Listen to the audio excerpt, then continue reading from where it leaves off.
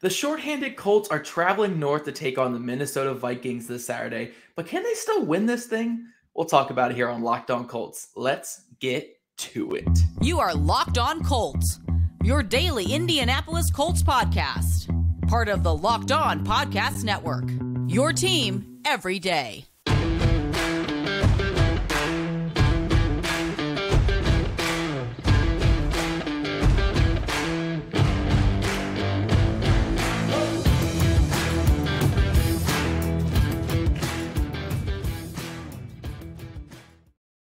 Colts fans, thank you for tuning in and making us your first listen of the day. This is your daily podcast covering the Indianapolis Colts, part of the Locked On Podcast Network, your team every day. I know this is a weird little Saturday episode we got going here, but, the Colts are playing on Saturday, so I guess we have to kind of get weird with it. This is Zach Hicks, your usual co-host, joined by Andrew Moore of horseshoehuddle.com. He's filling in for Jake, as Jake had some fatherly duties to do today. I think it's his kid's birthday on Saturday, so he's just running around in circles. You know how those little kid birthdays are. You have to do so much there. But today, guys, Andrew and I are going to give a little bit of a preview to this Colts opponent. The 10-3 Vikings that they're playing this week. We're actually going to talk about the game for once. I know that Jake and I haven't really been too interested in talking about these games just because I don't think you guys are that interested in these games at this point. Andrew kind of understands the sentiment there. So Andrew and I are going to do our best to talk about this game, kind of what we're looking forward to and everything for the Saturday game. But before we do that, we do have some news-ish. I mean, again, if you care about the game or not, well, I don't know. We'll see. But for the Colts this week, they did rule out Kenny Moore II, cornerback Kenny Moore II. He is out this week. Wide receiver Mike Strawn is also going to be out. And then cornerback Brandon Faison has been downgraded from doubtful to out. He will not play on Saturday against the Vikings. So they're going to be a little bit thin at cornerback, but we'll talk about that a little bit more when we get to our defensive segment. So first segment here, guys, we're going to talk about the Colts offense versus the Vikings defense. And again, because the Colts can be mathematically eliminated from the playoffs this week, it's hard to really say give us your keys to the game or let's break this in depth because, again, the Colts have like a 99.9% chance of not making the playoffs this year. So we're just going to talk about things that we want to see from the Colts offense or from specific players on the Colts offense this week. So, Andrew, the Colts are facing one of the worst defenses in all of football this week. What are you looking forward to from this Colts offense that has been pretty ugly this season? What are you looking forward to this weekend? Yeah, I was there down in Dallas seeing firsthand the implosion, and I think that's putting it lightly, of the fourth quarter of this Colts offense. Really, I mean, it would be easy for me to say I want to see if Matt Ryan can rebound against the 32nd ranked pass defense in the entire NFL. But if I'm being honest, I'm not sure if he can. Just seeing how much his velocity has dipped and everything that's gone into it.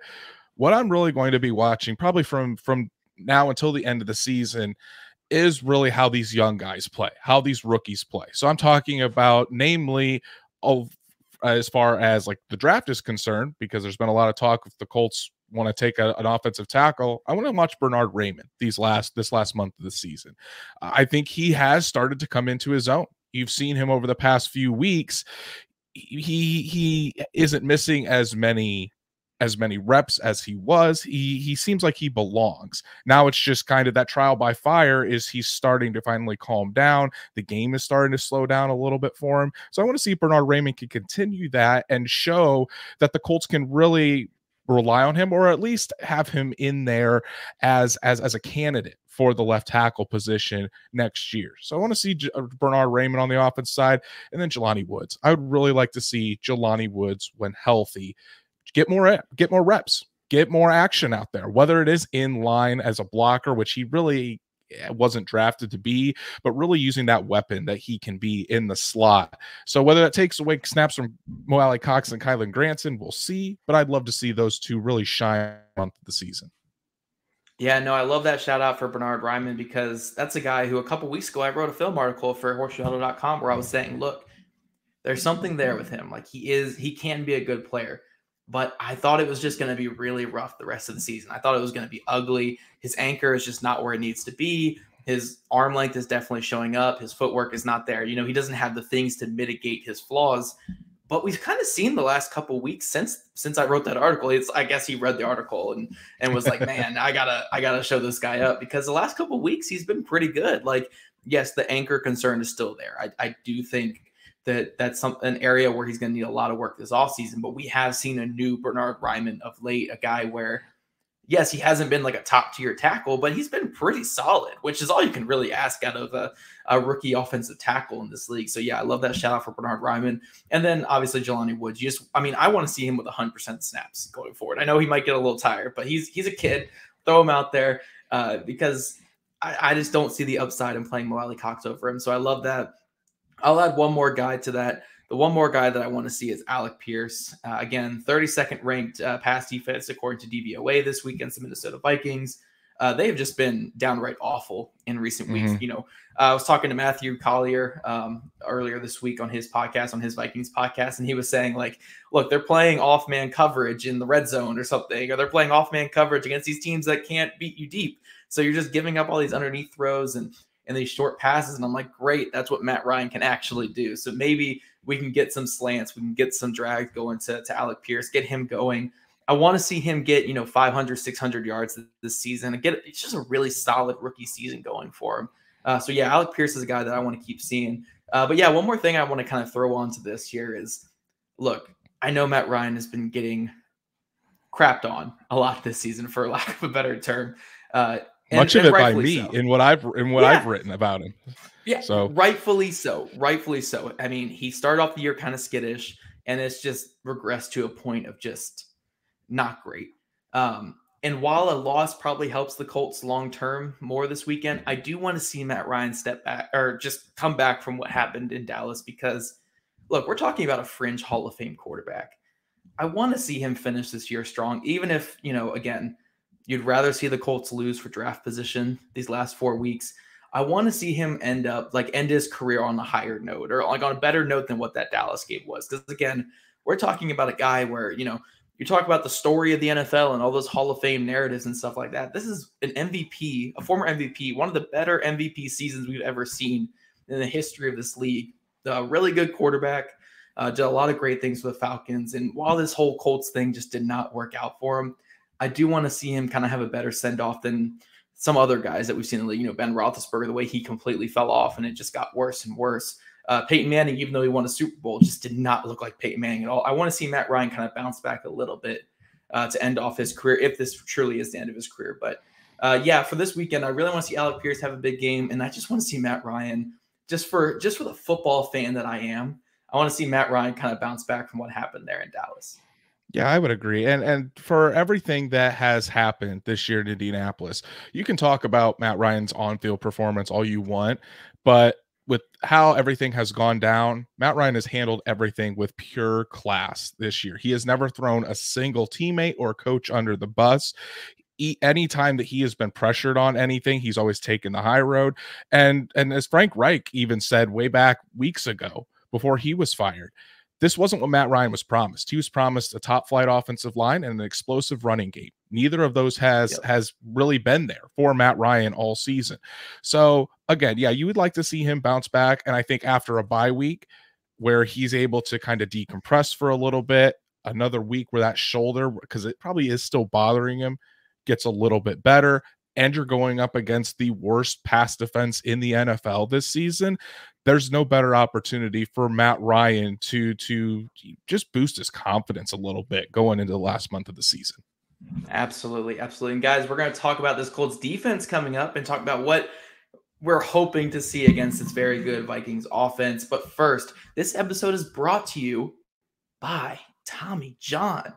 Don't make your loved ones face the dead of winter in old t-shirts, ancient underwear, and ratty sweats. Help them fight off the cold with the cozy. Give them the gift of Tommy John. And Tommy John, you're much more comfortable, so you can do everything better. Shop Tommy John's Wrap It Up sale right now and give the gift of comfort to everyone on your list, including yourself, with new Tommy John underwear, loungewear, and pajamas. With over 18 million pairs sold, giving Tommy John's has become a holiday tradition. 97% of women and men love getting a gift from Tommy John. That's why Tommy John doesn't have customers. they have fanatics. Since I work from home for 2 out of my 3 jobs, and Andrew can probably attest to this as well, I'm in sweats quite a bit. I love me some sweats. I'm just always going to be in sweats. So Tommy John makes them very comfortable, guys, and I really think you guys need to try these out. Every gift is backed by Tommy John's best pair you'll ever wear, or it's free guarantee. You just can't get better than that, guys. Hurry to Tommy John's Wrap It Up sale and get 30% off everything, plus free shipping at TommyJohn.com/lockedon. Order now so your gifts arrive before the holidays. 30% off plus free shipping at TommyJohn.com/lockedon. TommyJohn.com/lockedon. See the site for details. All right, Andrew, let's talk about this defense where, yes, this defense has fallen off a little bit in recent weeks. But still, I don't think you could find any Colts fan, unless they're just being very pessimistic and angry, that could say that Gus Bradley's unit has been a disappointment this season. The Colts defense has played fairly well despite having some injuries, not having their superstar linebacker for pretty much the entire season, having a completely new staff and a completely new system. They've played very well this season, but they're going against the Minnesota Vikings this week. Kirk Cousins, who is a pretty solid quarterback, and then Justin Jefferson, who is arguably the best wide receiver in all of football. What are you looking for this week from this Colts defense? I'm really looking forward to a couple of things, really. The secondary for the Colts, as we talked about earlier, it's pretty banged up. I mean, Kenny Moore II is out. Brandon Faison was downgraded to out today. So you're going to see a lot more of Isaiah Rodgers, which I think you and I both big fans of. We want to see him out there as much as possible. I think it's going to be very interesting to see how how Kevin O'Connell and the Vikings offense really move Justin Jefferson around, because they really don't keep him over on the right side, left side, in the slot. He's all over the place. They try to give him the best matchup possible. So you can expect Stephon Gilmore to be in his normal role, Isaiah Rodgers to be on the other side. But for slot corner, what the Colts did against the Cowboys, they brought safety Julian Blackmon, who has experience playing corner at the University of Utah, brought him down, and he played the slot for most of the game. So my guess would be that's what's going to happen again on Saturday against the Vikings. Julian Blackmon's going to be in the slot. We're going to see if the Vikings try to take advantage of that, or Blackmon can show that he can still play that corner position, because I don't want to get ahead of myself here, but I could see a scenario where Blackmon moves to corner next year if they decide to trade a certain slot cornerback when they got a young Rodney Thomas II and Nick Cross there at safety. Who knows? I'm getting ahead of myself, but I think it's going to be interesting to see how this Colts secondary adapts and is able to change to defend Justin Jefferson, Adam Thielen, TJ Hawkinson, the myriad of weapons that the Vikings have. Shame on you, Andrew. You're trying to get into some off-season content here. We are talking Vikings and Colts on this episode. We are not talking off-season content, but I love everything you had to say there, Andrew, and that was going to be my thing. Isaiah Rodgers Sr., we're finally going to see him as a starter, and he's probably going to play a majority of snaps. And the only other guy I could see really getting out there at outside corner is young cornerback Dallas Flowers, which I'd also be pretty excited to see. I just want to see him out there because he's a really intriguing athletic young corner who kind of reminds me of Isaiah Rodgers Sr. from a couple years ago. So I love that, Andrew. And now you're making me have to think on the spot about a new thing to talk about, which means I'm going to talk about these young pass rushers. I don't care about Yannick Ngakoue. I don't care about DeForest Buckner the rest of the season.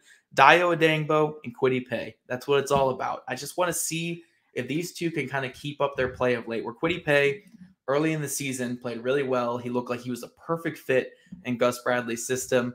Suffered that injury, and it's kind of just been a little inconsistent since then, which is notable. I mean, again, this is a guy with an ankle injury, a super athletic player, so he's probably still trying to work back from that ankle injury.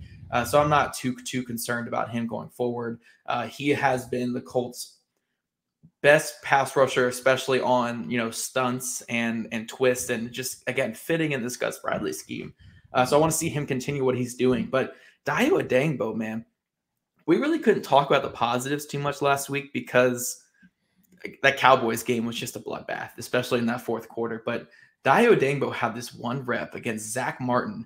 And again, Zach Martin, I think if you're talking about the history of the NFL, if you're talking about guards in NFL history, Zach Martin's probably in the top 3 top 5. I would agree. Yeah, like this is a guy who's been an all-pro like every year of his career.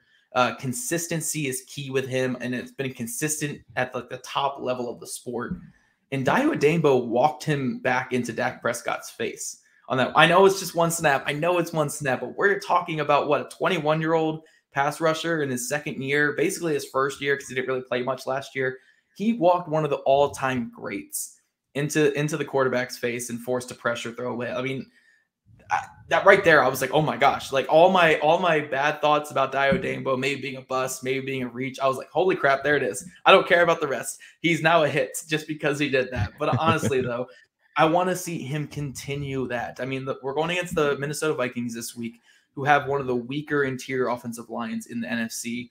Garrett Bradbury's been up and down like usual. Ezra Cleveland, again, up and down player. The player that they're starting at right guard over Chris Reed has not been very good. The most pressures allowed in all of football. This is where Dayo Adeyemo can have that breakout. I don't care about the result of this game. I don't care if the Colts win or lose. I want to see these young players step up, and Dayo Adeyemo has a key chance against an interior offensive line that just hasn't been that good, against a quarterback that struggles versus pressure, and he's coming off of a good game against Zach Martin. I think Dayo Adeyemo is one of the biggest storylines for this game here, Andrew. You're going to see a lot of Dayo Adeyemo on third downs. I mean, he's going to be rushing from that interior. And Kirk Cousins, I mean, we talk about the Vikings, their 10-3 record, but Kirk Cousins has been sacked 33 times this year. That's 8th most in the NFL. So if you can get pressure, especially up the middle, like you were talking about, I mean, his passer rating drops dramatically. So Dayo Adeyemo is going to be huge. I like what you said about Kwity Paye, and Kwity Paye got off to a really good start this year, and I think he was on pace for double-digit sacks, and I think he would have gotten there without the ankle injury. And when you're a pass rusher, those ankle, Achilles, those lower body injuries, when you're putting so much torque on your body, so much of your success is predicated on explosiveness. That's going to set you back a little bit. And with Kwity Paye starting to get that ankle back underneath him, we saw he was the only one to register a sack against the Dallas Cowboys and bring Dak Prescott down. So I'm really excited for Kwity Paye, and if he can just stay healthy, I think he can reach that 8-9 sack season and really double his production from last year. But yeah, you're absolutely right. Dayo Adeyemo, we always talk about how it normally takes pass rushers a year, and then they have that huge jump year 2. Dayo's reaching that 15-16 game mark because of his Achilles injury last year. So we're kind of seeing right before our eyes him getting to that second quote unquote season worth of games. And you're really starting to see him put together more consistent games and more consistent pressure throughout the game. So yeah, absolutely. Those two pass rushers going to be key. And I think a lot of Colts fans need to keep an eye on those two come Saturday afternoon. Definitely, man. Definitely. And guys, we're going to talk about our final predictions and thoughts about, again, a game that we have to watch. So we have to watch a game here on Saturday, but we're going to talk about that here in a second. But before we move on, we want to tell you about one of our sponsors, Total Wine and More. This holiday season, find what you love at Total Wine and More. With so many great bottles to choose from, it's easy to find a new favorite Cabernet or Chardonnay. I hope I said those words right. I'm not the biggest wine drinker, but those sound right to me. Or the perfect guest for everyone on your list with some help from Friendly Guide. And with all the confidence of knowing that you found a special for the lowest price. Again, guys, I'm not the biggest wine drinker, but you can find so many different drinks there. And for someone like me who, I like to drink a little bit on Friday nights and stuff. It's a Friday night. You guys can tell I'm a little crazy right now. It's because I'm going to be drinking later. I'm excited. You guys can go to Total Wine and More. Love what you find. Only at Total Wine and More. Curbside pickup and delivery available in most areas. Visit TotalWine.com and learn more. Drink responsibly. And Andrew, be 21. That's one of my favorites right there. I love Total Wine and More. I just love that final line so much. Be 21. Be 21 or older. We'll be inclusive here on this episode. I don't know if I want to go back to what I was at 21. I was pretty reckless, to say the least, at that age. I wasn't even reckless. I was just, we'll move on from that. Let's go to our segment, our final segment, talk about our thoughts and predictions on Colts Vikings. Earlier in the season, we probably would have said this would have been a huge game for the Colts in their rush to the playoffs. Now it's looking like a huge game for the Colts in their rush to CJ Stroud or Anthony Richardson. So, Andrew, what are your thoughts? What are your predictions? How do you think this game is going to go on Saturday?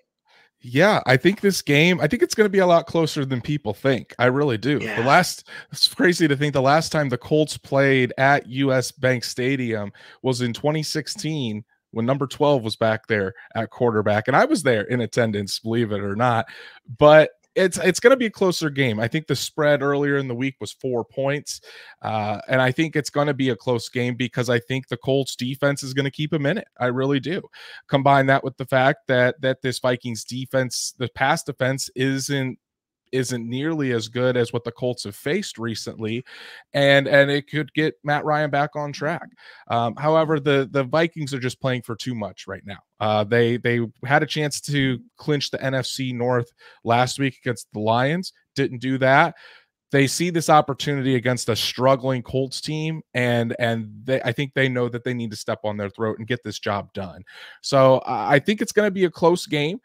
Again, it's probably going to be the first team to 20 because the Colts can't score over 20 points. I think they've done it 2 or 3 times all season. But I think it's going to be a close game, but I got to give the edge to the Vikings. So if I had to put a score on it, I'd probably say Vikings 23, Colts 20. Yeah, I like that because look, the Minnesota Vikings are the better football team. They have more explosive talent, especially on offense. They have better coaching. They're closing out games much better than the Indianapolis Colts. But the Indianapolis Colts love to make us miserable when we're rooting for losses. They love to just ruin that draft position and take us away from the top quarterbacks. They did it in 2019. Nyheim Hines returns 2 punts for a touchdown against the Carolina Panthers, takes us out of, the Justin Herbert, sweepstakes and all that stuff. And we end up trading it for DeForest Buckner, and the rest is history. It's just what the Colts do. And I'm looking at this game, and I think they're going against a team with a terrible defense. And what are the 2 games this season where the Indianapolis Colts offense actually did anything? Against the Las Vegas Raiders, who were the 32nd ranked defense at the time, and against the Jacksonville Jaguars, who were like a bottom 4 defense at the time in that game, the second matchup. Those are the games that the Colts offense actually look like an NFL offense. Now they're coming off the bye week. They're going against this terrible defense that just cannot do anything right.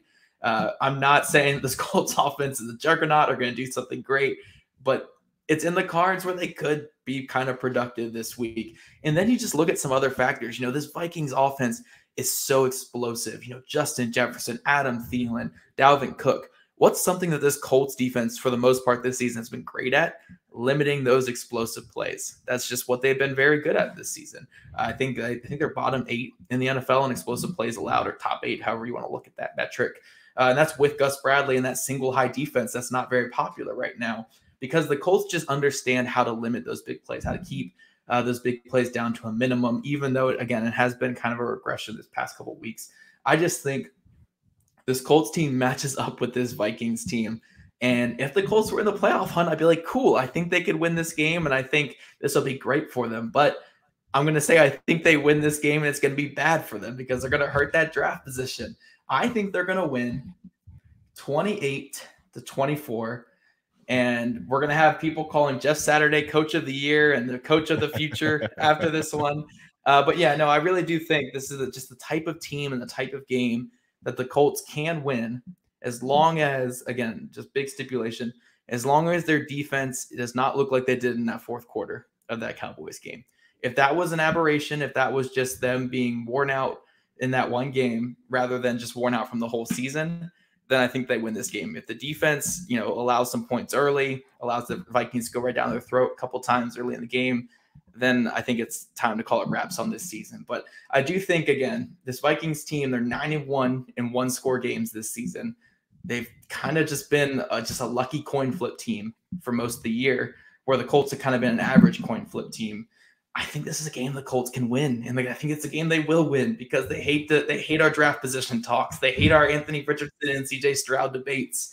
They hate our head coaching debates. They want Jeff Saturday plus a veteran next season. So I think the Colts end up pulling this one off, but it wouldn't shock me either way with the result in this game. I think the Vikings are a little bit overperforming, a little bit overperforming. The Colts are underperforming, so I think it might come a little even this weekend. But yeah, 28-24, Indianapolis Colts with the victory. My first victory prediction in weeks. Here we go, baby.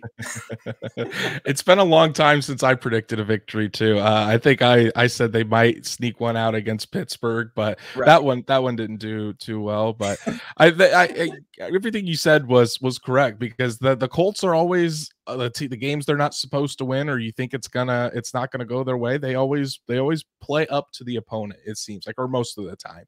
Yeah. I just think that on the road and the way that things have been going, there's just something in my mind that says it's going to come down to a late turnover by Matt Ryan, whether it's a fumble lost on a play where Bernhard Raimann gets blown up, or Ryan Kelly gets blown up, or it's going to be an interception because he doesn't have enough velocity to drive the ball. It's something I just feel like a late turnover is going to hurt the Colts. The Colts defense will keep them in it, but we'll see if they can actually win the game, because I think while this Colts offense has a good matchup, I still think it's going to be on the defense to really pull this one out on Saturday. Andrew coming on the podcast with his hot takes, thinking that the quarterback with the most interceptions and the most fumbles this season is going to have a back-breaking turnover in the fourth quarter. Andrew, come on, bring some hot take analysis. Here's one. I got a fun hot take because we got a little bit of time. Isaiah Rodgers, first pick of the season, coming up this week. Love that.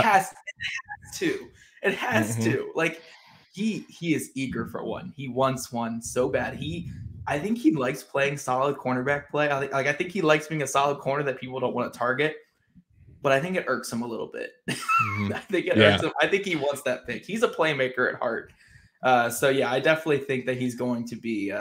He's going to get that first pick of the season this year. But Andrew, give me a hot take from this game. Come on, don't give me some Matt Ryan. Like a bold prediction. I would say, let's do this. I think Michael Pittman Jr. is going to double his touchdown production from this season. I think he's going to go from 2 to 4, because I think that the Colts will score through the air. I will give you that.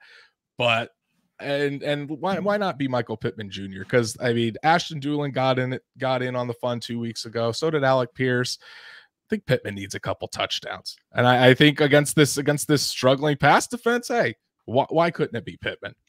Let's do it. Let's root for the best of both worlds, guys. For all you guys that want to see this Colts offense scoring, let's say they put up 60 tomorrow or today, whenever you guys are listening. But for all you guys rooting for draft position, let's hope the Vikings put up 70. Let's just hope for some fun, guys. So that's it for us, everyone. We'll be back with you guys after the game tomorrow to break down all the action. Make sure you guys are following us on social media at Andrew Moore NFL, at Locked On Colts, at Jake Arthur NFL, and at Zach Hicks 2. We'll be live tweeting during the game tomorrow, probably miserably, but it'll be fun. It'll be fun. Also, subscribe to the Locked On Colts podcast on YouTube, wherever you listen to your podcasts. We'd also love your ratings, reviews if you guys enjoyed this. And make sure you give a shout out to Andrew for jumping on today and filling in for Jake. Thank you guys for making us your first listen of the day. And for your next listen, check out the Locked On Sports Today podcast. The biggest stories of the day, plus instant reactions, big game recaps, and the take of the day. Available on the Odyssey app, YouTube, or wherever you get your podcast. We'll see you guys tomorrow after the game.